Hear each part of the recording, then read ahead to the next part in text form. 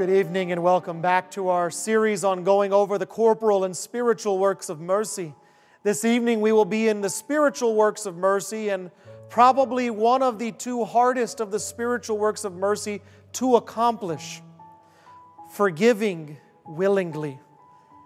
Now in that is a very tied up different little thing, because one is the willingness aspect, but also the idea of forgiveness to begin with. I think it's almost human nature, it seems. The more I have been a priest, the more I've been around people in general, the idea of forgiving or not to forgive. And I think our human nature to some degree leans toward the non-forgiving aspect. We would rather hold a grudge. We would rather hold on to the anger of something that has happened to us. And I think it's done out of a poorly minded idea that if I forgive the person, they've gotten away with it. If I have forgiven the person, then everything reverts back to the way it was before. And I can't allow that to happen. A couple of things to remember. The event has been done. There is nothing we can do to make it go away. There is nothing that can be said, nothing that can be done to change the post-circumstances of that event happening. Therefore, part of our forgiveness is learning to live in that new reality that we have become a part of. The new reality of since that event happened. I'll often sit and I will talk to people who are holding grudges, and I'll talk to them a little bit about what are some of the things they do whenever they are holding a grudge against someone else. And the things vary between talking poorly about the person, gossiping about them, to walking to the other side of a room if they walk into a room, or completely leaving a place if the other one shows up. And every time I listen to these ideas of things that they do when a grudge is being held, I always ask them the same question: who is the one that really receives all of the things that we are doing in response to our holding of that grudge? And usually they stop and they reflect and think about it, and they realize we are doing all of these things, changing our behaviors, our way we speak, everything we do. And that other person who caused all of it, nothing is happening to them. So we think we are punishing them, and instead we are punishing ourselves. And so I ask them, is that person, if they have hurt you that badly, are they worth that much extra energy, that much extra worry? And to be honest, do they deserve to have a place in your mind if they have caused you that much pain? Usually the person will stop and they'll reflect and they'll realize, if this person has hurt me this badly, why am I allowing them to have that much control over things that I am doing in my own life? To put it simply, we think the grudge fixes the situation or is the remedy to the problem. Instead, I would challenge the way we go about forgiving and allowing the forgiveness to happen willingly is that we learn that we are the ones in control of the situations of our lives. That forgiveness does not mean that I forget that anything happened. Forgiveness does not mean that it reverts back to the way it was before. But forgiveness then allows me to live in a peace that normally I would be losing by holding on to a grudge or to the anger of a situation. So forgiveness then has to do with our ability to find peace. Now, on top of that, I think sometimes we find it hard to forgive others because we have trouble forgiving ourselves. You see, when we break forgiveness down and we begin to look and realize that while we are withholding forgiveness from that other person, we are in need of being forgiven, and that we are in need of forgiving. I see it so often, especially in regards to the sacrament of confession, that people are not able to let themselves be forgiven. And what I mean by that is they'll come and they'll talk to me, whether it's in a counseling setting or in a confessional or whatever it might be. I said, Father, I just can't forgive myself that I did that thing 20 years ago. So, well, did you talk about it in confession? Yes, I did. Did you receive absolution? Yes, I did. So let me understand this. God is willing to forgive you, but you are not willing to forgive yourself. How does that make any more sense? When in reality we go to confession, we recognize our sinfulness because we are realizing that God is the offended party. That our sins have caused pain, have caused hurt to our God. And therefore we come to Him expressing our sorrow for what we have done. And if He is willing to say, I forgive you of that, why are we still holding on and beating ourselves up or carrying around the guilt of those sins? A little bit of guilt is a good thing, because it's meant to remind us as we're about to make the same mistake again, you know, this might not be the best thing for me to do. I am still dealing with the grief from the last time I did this.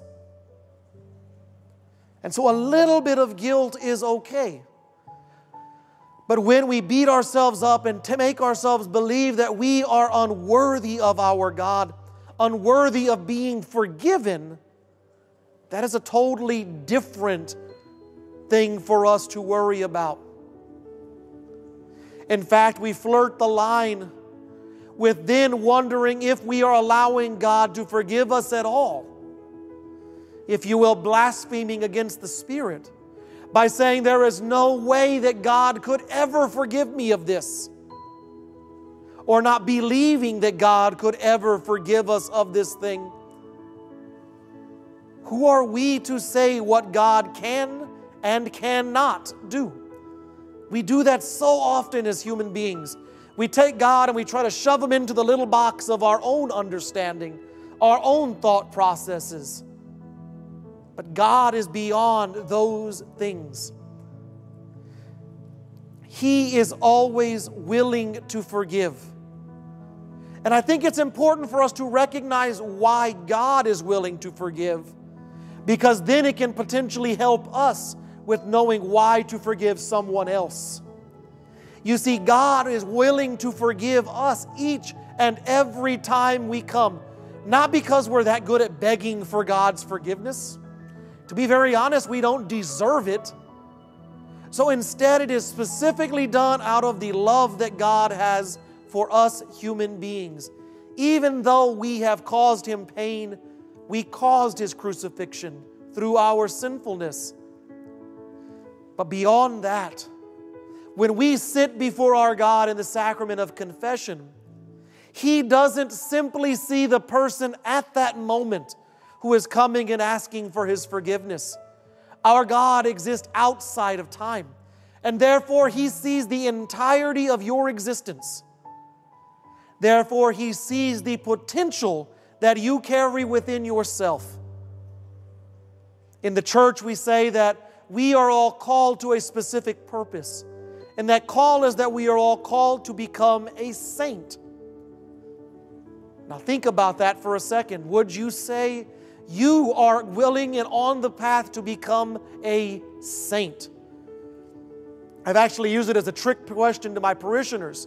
I'll ask them, how many of them think that they are going to become a saint?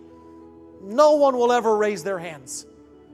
First off, they're too scared or they don't think well enough of themselves that they think that becoming a saint is possible for them. But then I'll ask them, well, how many of you want to go to heaven? And of course, everybody raises their hand at that point. I want to go. I'd like to go to heaven.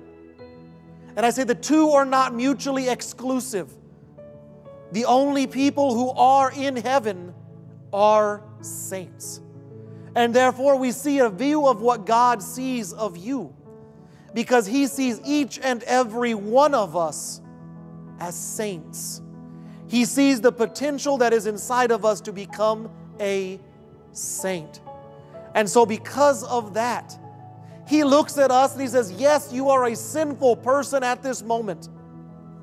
but you carry in yourself the ability to become a saint.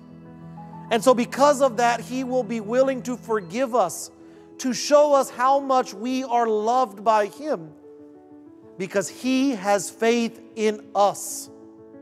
He has faith that in the end we will achieve the things that we need to do to become a saint. And so when we see the way God is looking at us, then we are called to take that and look at other people in the same way.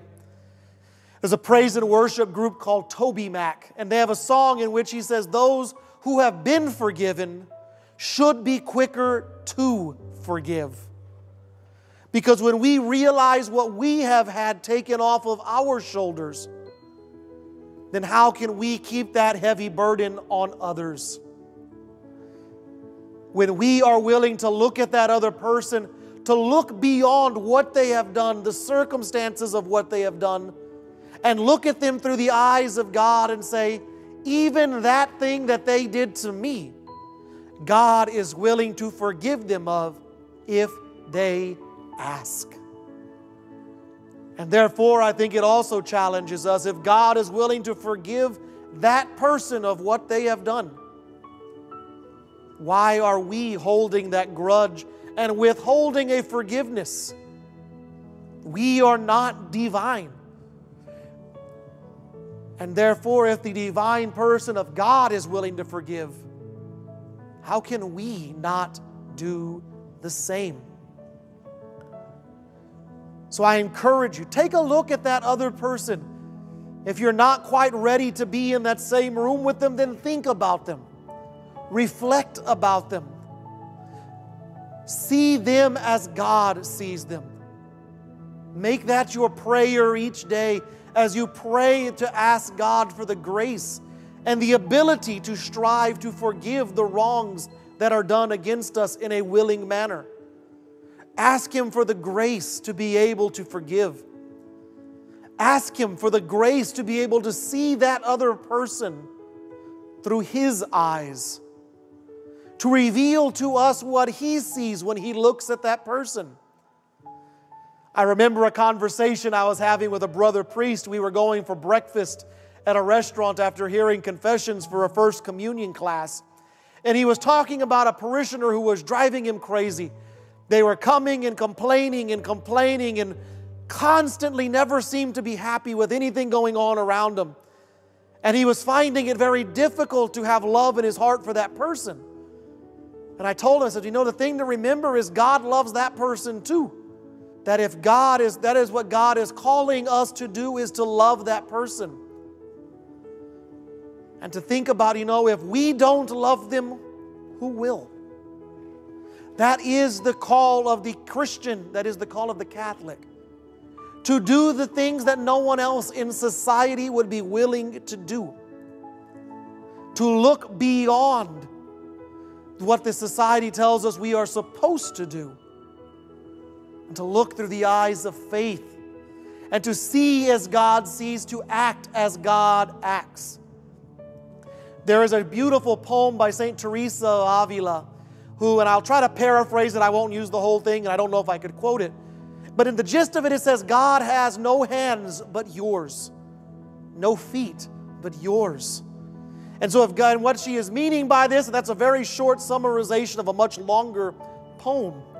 What she is saying that is, if God is going to act in the world, He uses us. And so when someone is struggling with understanding how someone can forgive, they need to be seeing someone who is willing to forgive. If someone is struggling with an aspect of what it means to be a Christian, they need to see it lived out in the world. There's an old story of one of the Buddhas in the Eastern world. He was known for reading the New Testament scriptures on a daily basis. And so someone asked him, why have you never become a Christian? He says, well, if I would have ever met one Christian, I would have converted in a heartbeat. If I would have found one person who was willing to follow the teachings and example of Jesus Christ as He laid them out, I would have converted in a heartbeat. You see, that is the true message that Christians are taking out into the world. That there is another way to do things. That just because society says that we should be angry, we should be offended, does not mean we have to be. And we are given that example through our God. That He who has loved us is willing to forgive us. He who we have harmed is willing to forgive simply because we ask for it. The question we have to then ask ourselves, if that is the example that God is willing to give to us, how can we then not do that out in the world? Lastly, I want us to take a moment and reflect on that last word of this particular work of mercy, willingly. I think sometimes we stop and reflect, well, how could someone ever force us to forgive? And I don't think that's quite what it's talking about. I'll go back into our understanding of confession that we've been talking about so much in this talk, that it talks about two different kinds of contrition. Full contrition and partial contrition.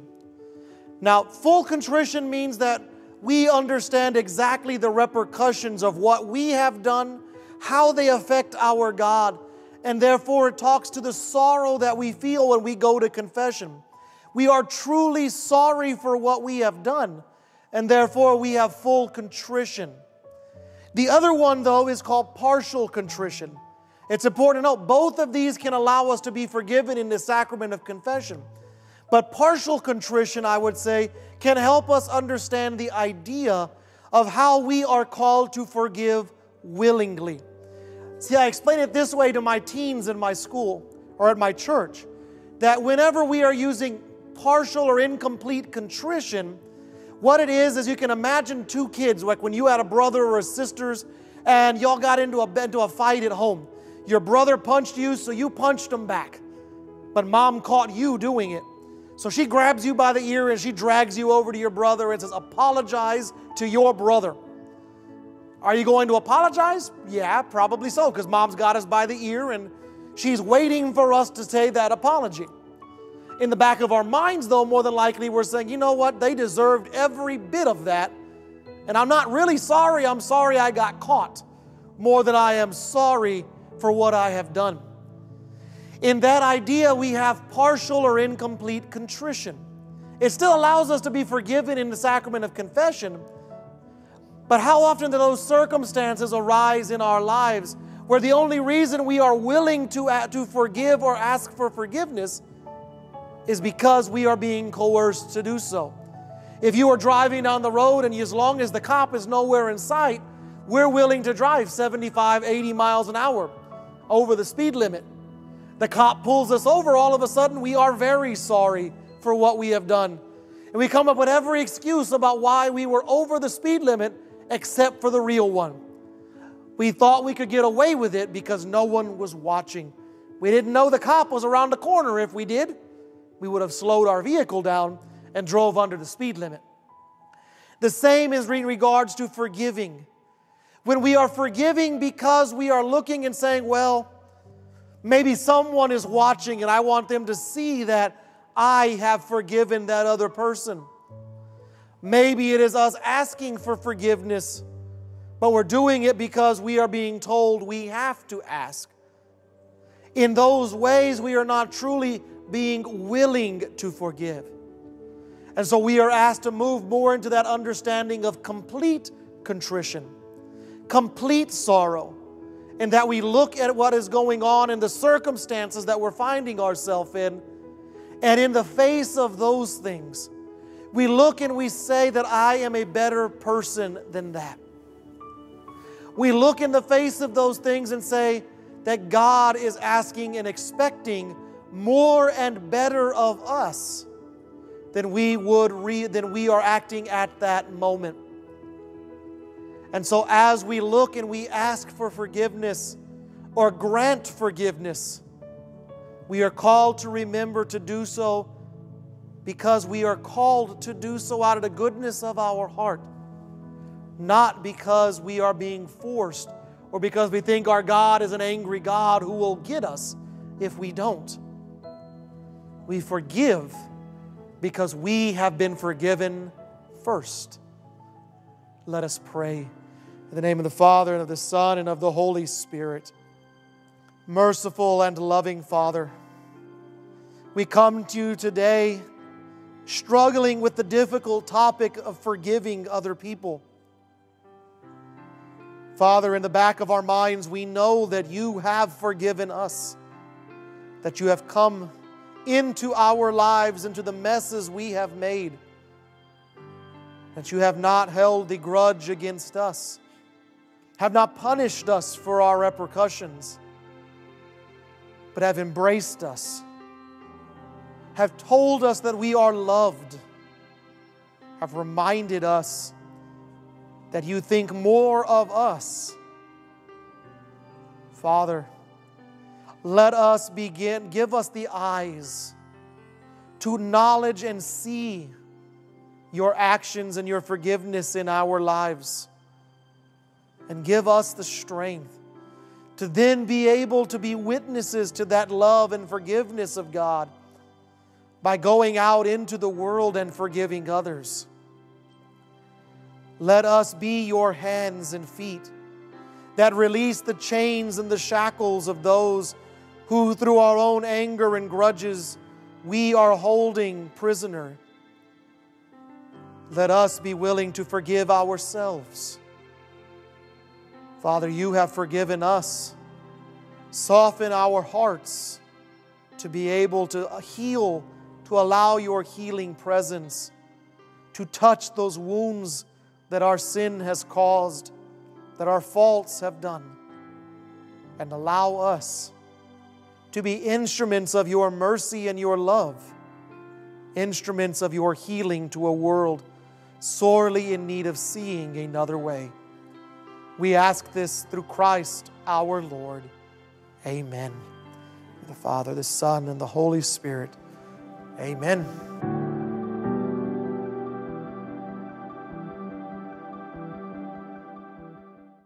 Someone who's used media a lot in evangelization, so I believe in the importance of Catholic radio, Catholic TV, Catholics using the new media. Can I encourage everyone to watch Shalom TV? I think it's a great vehicle of evangelization. And God bless all of you.